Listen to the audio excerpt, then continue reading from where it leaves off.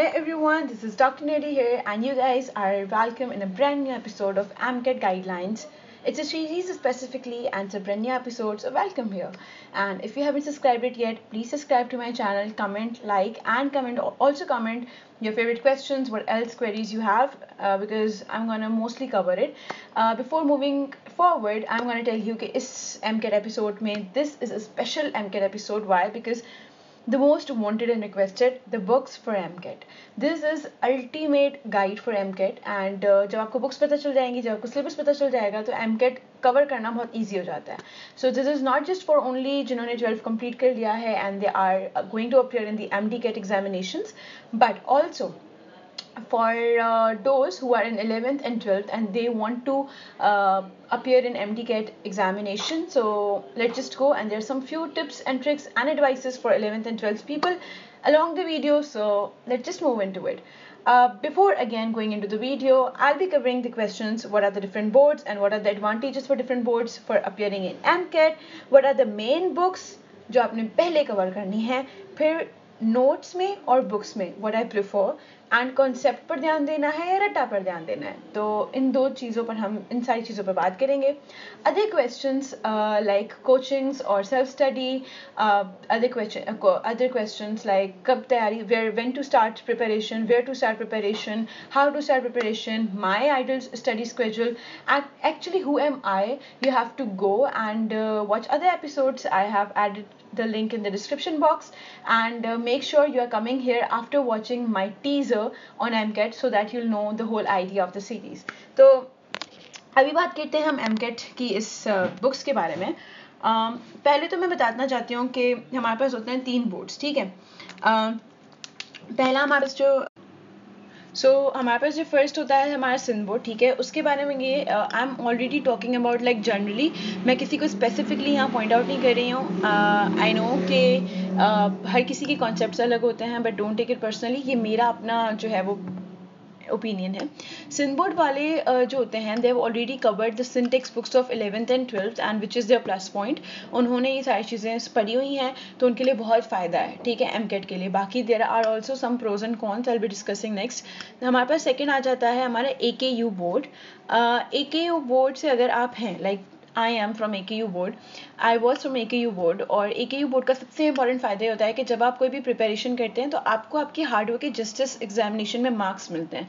आपकी परसेंटेज कभी भी इनजस्टिस से आपको नहीं मिलती. आपकी CPN जो बनती है, आपका जो MDCAT का एग्जामिनेशन होता है, 100 मार्क्स में से 100% में से 50% आपके एग्जाम के होते हैं जो आप अभी देंगे, और 50% आपकी 9th 10th 11th 12th की परसेंटेज का निकालते हैं, जिसको हम कहते हैं CPN. AKU बोर्ड वालों की मेजॉरिटी लोगों की ये CPN बड़ी अच्छी होती है. मेरी बहुत अच्छी CPN थी, और इससे फ़ायदा ये होता है कि आपका एग्ज़ाम में आपको इतना स्ट्रेस लेने की ज़रूरत नहीं पड़ती. अगर आपने इतना स्कोर अच्छा नहीं भी किया तो आपका एडमिशन हो जाता है, ठीक है. और दूसरी बात, AKU बोर्ड वालों का ये होता है कि they have very good concepts. Trust me, they work on their concepts. And अगर आप AKU बोर्ड से हैं, अच्छा, AKU बोर्ड वालों का ये भी होता है कि वो लोग नाम के फेडरल बुक्स पढ़ते हैं AKU बोर्ड की, but they also rely on Cambridge board books. O levels A levels की बुक्स को भी वो साथ साथ लेकर चलते हैं, बिकॉज उनका एग्जाम पैटर्न कुछ ऐसा होता है. That is why they have more grip on concepts as compare to Sindh board people. अब मैं बात करती हूँ A level पीपल की, कैम्ब्रिज बोर्ड की, ठीक है. Cambridge people, no doubt there concepts are on top. Concepts पर उनके ग्रिप बहुत अच्छा होता है. अब इन तीनों लोगों को वर्कआउट करने की क्या नीड है? सिंध बोर्ड वालों को अपने कॉन्सेप्ट्स पर ध्यान देना है. सबसे सबसे सबसे सबसे ज़्यादा इंपॉर्टेंट कि अपने कॉन्सेप्ट्स को ज़्यादा से ज़्यादा ध्यान दें. क्वेश्चंस, प्रैक्टिस क्वेश्चन सॉल्व करें, ठीक है. AKU बोर्ड वालों का ये सीन है कि उनको अपनी पहले, और A लेवल्स वालों का भी, उनके कॉन्सेप्ट्स अच्छे होते हैं. अगर आपने, अब 2 किस्म के स्टूडेंट्स होते हैं, ठीक है. एक होते हैं जो स्टार्ट से पढ़ते हैं, और एक होते हैं जो एंड में पढ़ते हैं. अगर आपके कॉन्सेप्ट्स का ग्रिप बड़ा अच्छा है, तो अब आप रेडी हैं कि आप, अब जो आपको टाइम मिलेगा, जैसे फॉर एग्जांपल हमारा टाइम पीरियड स्टार्ट हो जाता है, मई में एग्जाम्स होते हैं, और डेट एक्सपेक्टेड हमारे पास होती है तकरीबन सितंबर अगस्त में आ जाती है डेट, और सितंबर अक्टूबर नवंबर, इन 3 महीनों में से कभी भी एग्ज़ाम हो सकता है. तो अगर इनके फड्डे ना हो तो basically these people are ready to move towards the Sindh board की बुक्स में, ठीक है. इनको थोड़ा सा रट्टे पर ध्यान देना है, जो कि अच्छा नहीं है. I am gonna come to this के रट्टा करना है कॉन्सेप्ट, डिफरेंट बोर्ड्स हैं, आपको ये फ़ायदा है। अब आपने सेकंड जाना है मेन बुक्स जो सबसे इंपॉर्टेंट आपने कवर करनी है सबसे पहले, वो आपने कवर करनी है अपनी सिंध बोर्ड की बुक्स। सिंध बोर्ड की जो 11th 12th की बुक्स आती हैं, केमिस्ट्री, फिजिक्स एंड बायोलॉजी की, इन तीनों 6 बुक्स होंगी टोटल, ठीक है। 6 बुक्स पढ़ना आसान नहीं होता और 6 बुक्स की एक रीड में काम नहीं चलता, बट अगेन वो कॉन्सेप्ट आ जाता है कि देयर इज क्वालिटी कंटेंट होना चाहिए एज कम्पेयर टू क्वांटिटी के। तो अगर आप ऑफकोर्स आपका क्वालिटी पढ़ने की अच्छी है और आपको चीज़ें याद रह जाती हैं, तो वैसे तो इट्स नेक्स्ट टू इम्पॉसिबल कि 1 रीड में आपका एक्सेस हो जाए, बट इट्स वेरी इंपॉर्टेंट कि जो मेजर इंपॉर्टेंट चैप्टर्स हैं उनको आप अच्छे से कर लो। जैसे सिंध बोर्ड पे पहले आपने ये 6 बुक्स को अपनी कवर कर लेना है, ठीक है।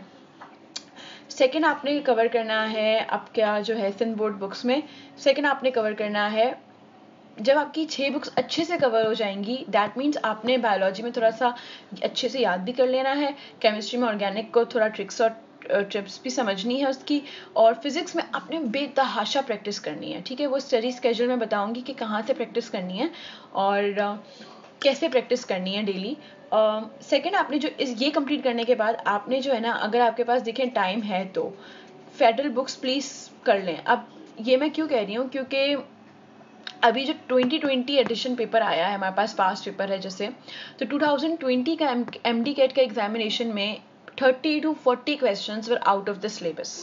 अब 30 to 40 questions out of the syllabus होना बड़ा एक ट्रोमैटिक एक्सपीरियंस होगा बंदे के लिए जो एग्जाम दे रहा है, and my sympathies are with them, but this is what it is, right. आपने प्रिपेयर होना है, और कुछ क्वेश्चंस फेडरल बुक से थे। अब जो AKU बोर्ड के हैं they are very well aware, उनका तो ईजीली हो जाएगा, बट क्योंकि अब MDCAT जो है वो थोड़ा सा NTS जो है हमारा MDCAT जो है अब PMC पेपर बना रहा है, तो वो जो है इवॉल्व हो रहा है, तो आपको अकॉर्डिंग टू द नीड्स पिछले पैटर्न्स को अब छोड़ना है और आगे बढ़ना है, नई चीज़ें इख्तियार करनी है, राइट, नई चीज़ों को पढ़ना स्टार्ट करना है। तो पहले प्रायोरिटी हमेशा इसको कॉम्प्रोमाइज़ नहीं करना आपने सिंध बोर्ड को, लेकिन अगर आपकी हो जाती हैं तो फेडरल बुक्स को आपने अच्छे से पढ़ लेना है। मतलब अगर देखो आपके पास एक्सट्रीम पे टाइम है, अगर स्पेशली जो 11-12 के लोग हैं, ठीक है, वो फेडरल बुक्स को भी अपने साथ रखें, क्योंकि जब मैं AKU में थी, AKU बोर्ड से हूँ मैं, तो मैं जब 11-12 में थी तो मुझे पता था कि मैं MDCAT देने वाली हूँ, ठीक है। तो मेरा शुरू से ही जो था वो ये था कि मैंने कभी कोचिंग्स ली, मैंने बाद में ली, लेकिन मेरा शुरू से ये था कि जब मैं 11-12 कर रही हूँ ना वो बहुत अच्छे से करूँ, क्योंकि वही आना है ना। तो मैं अपने कॉन्सेप्ट्स बनाती थी फेडरल बुक से, लेकिन मैं साथ में हर चैप्टर के साथ 2-2 बुक्स करती थी। एक कैम्ब्रिज की बुक करती थी, A लेवल्स की रेड स्पॉट्स वगैरह सॉल्व करती थी, और A लेवल्स की जितनी भी बुक्स के क्वेश्चंस आते हैं पीछे जो MCQs होते हैं वो सॉल्व करती थी अपने आइडिया के लिए, और सिंध बोर्ड की बुक के क्वेश्चंस न्यूमेरिकल्स में हमेशा सॉल्व करती थी, ठीक है। कभी कभार तो MDCAT में कैसा होता है कि फिजिक्स के जो सिंध बोर्ड के क्वेश्चंस और न्यूमेरिकल्स हैं वो एग्जैक्टली आ जाते हैं, तो जिन्होंने न्यूमेरिकल्स की अच्छी प्रैक्टिस की होती है, लाइक मैंने तकरीबन लाइफ टाइम में अगर बात करूँ 11-12 से करती आ रही हूँ मैं, तो मैंने बहुत प्रैक्टिस की थी फिजिक्स के क्वेश्चंस की, तो मुझे तो पूरे क्वेश्चंस याद हो गए थे, तो मुझे इतने बड़े बड़े सॉल्व करने की नीड ही नहीं पड़ी। फिजिक्स में टाइम कम होता है वैसे भी, तो मैंने डायरेक्ट आंसर मार्क कर लिया। तो ये डिसएडवांटेज होगा अगर आपकी रीडिंग स्ट्रॉन्ग नहीं है तो। इसके बाद आपने जो दूसरी बुक्स पढ़नी है वो पढ़नी है आपने, बहुत इंपॉर्टेंट है ये, रेड स्पॉट मिलती है ओ लेवल्स की नहीं, A लेवल्स की। 1000 MCQs के नाम से आता है ये, 1000 MCQs बायो, केमिस्ट्री, फिजिक्स, इन तीनों की आपने बाकायदगी से सॉल्व करनी है। मैंने जो एग्ज़ाम दिया था उस टाइम पर था कि मैंने अलग अलग, मेरे टाइम पर 2016 में एक ही पेपर नहीं होता था, अभी जैसे एक पेपर होता है, तो मैंने अलग अलग यूनिवर्सिटीज़ में अप्लाई किया था, और अलग अलग यूनिवर्सिटीज़ में अप्लाई क्योंकि मैंने अब अलग अलग यूनिवर्सिटीज़ में अप्लाई किया था, तो मैं ये कह रही थी कि जब मैंने बहरिया यूनिवर्सिटी में अप्लाई किया था तो उसमें 200 क्वेश्चंस होते हैं प्रैक्टिस के लिए, तो उसमें बहुत मेजॉरिटी ऑफ द क्वेश्चंस जो हैं वो रेड स्पॉट से आए थे। इवन जो हमारे पास डाओ सिंध बोर्ड कराची के लिए जो नॉर्मल टेस्ट होता था उसमें भी बहुत सारे जो है वो क्वेश्चंस आए हैं हमारे पास रेड स्पॉट से, तो ये बिल्कुल नहीं छोड़िएगा, ये करिएगा। मेजॉरिटी लोगों से ये नहीं होती, मेक श्योर कि आपके कॉन्सेप्ट्स अच्छे हैं, आप कर लें, स्ट्रेस ना लें, बट करने की कोशिश करें, ये बहुत इंपॉर्टेंट है, ठीक है, रेड स्पॉट। और जो अभी 11th और 12th में है ना, जो लड़के लड़कियां हैं, boys and girls who want to apply and try for MDCAT, उनके लिए भी पीस ऑफ एडवाइस है, गोल्ड पीस ऑफ एडवाइस है कि वो अपनी अभी जो बोर्ड्स के लिए भी रेड स्पॉट करें, इट्स वेरी वेरी इंपॉर्टेंट, ठीक है। उसके बाद जो फोर्थ बुक मैं सजेस्ट करूँगी, फोर्थ चीज़ सजेस्ट करूँगी होंगे पास्ट पेपर्स। आपने पास्ट पेपर्स को बिल्कुल नहीं छोड़ना, जो भी है स्पेलिंग इसकी अभी तो मुझे देखो, पास्ट पेपर्स जो हैं वो क्योंकि मैं अनीस हुसैन कोचिंग से थी और वहाँ पर मुझे जो है वो डाओ के पास्ट पेपर्स बंडल में मिले थे बहुत ज़्यादा, तो वो मैंने कंप्लीट किए थे, बहुत पुराने थे, मैंने वो भी किए थे पास्ट पेपर्स। प्लस मैंने जो एनईडी के जो पास्ट पेपर्स थे वो भी मैंने किए थे, क्योंकि उसमें से मेरी फिजिक्स और केमिस्ट्री की प्रिपरेशन अच्छी हो गई थी। तो मैंने हर जगह कहीं से भी मिले, एक और बुक आती है डोगर्स के नाम से, मैंने नहीं की, ये उर्दू बाज़ार में आपको मिल जाएगी। और जो लोग कोचिंग से भी नहीं ले रहे वो उर्दू बाज़ार में जाएंगे और वो कहेंगे कि उनको पास्ट पेपर्स चाहिए डाओ के, तो वो डोगर्स के नाम से भी एक बुक आती है, वो भी मिल जाती है, वो बहुत अच्छी है मेरे फ्रेंड्स के अकॉर्डिंगली। मैंने यूज़ नहीं की थी बट इट्स वेरी गुड। तो जहाँ से भी पास्ट पेपर्स मिल रहे हैं करो करो करो करो, पास्ट पेपर्स को नहीं छोड़ना आपने, ठीक है। जितने मिल रहे हैं आपका लक है, अलग अलग यूनिवर्सिटी से भी आपको मिल रहे हैं तो करो। बायोलॉजी के नहीं मिलेंगे एनईडी यूनिवर्सिटी के, बट फिजिक्स और केमिस्ट्री के अच्छे हैं।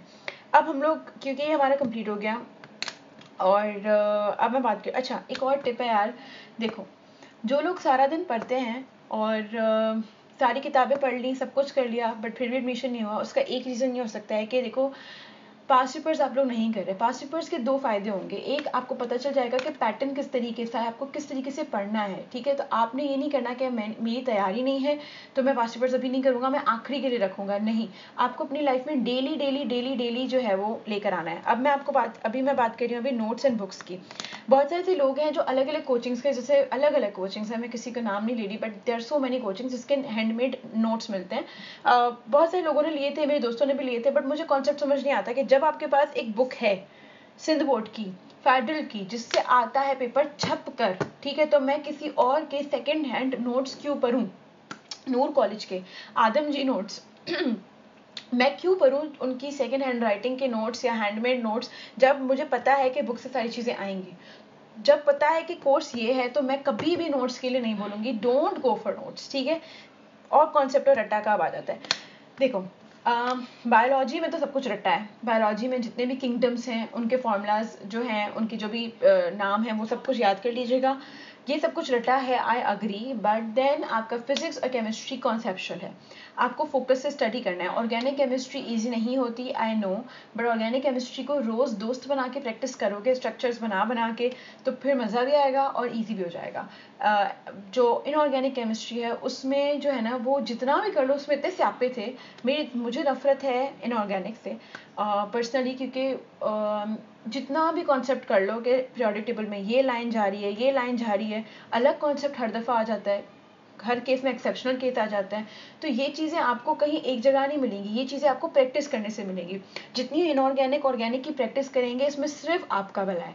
तो कॉन्सेप्ट्स और कॉन्सेप्ट्स अब जो है रट्टा का इतना नहीं रहा, लेकिन कॉन्सेप्ट्स आपको बनाने हैं, तो आपने बेसिक अपने कॉन्सेप्ट्स पे ध्यान देना है, no matter what. And that is it. If you have any more queries, let me know in the comment section. Thank you so much, don't forget to subscribe and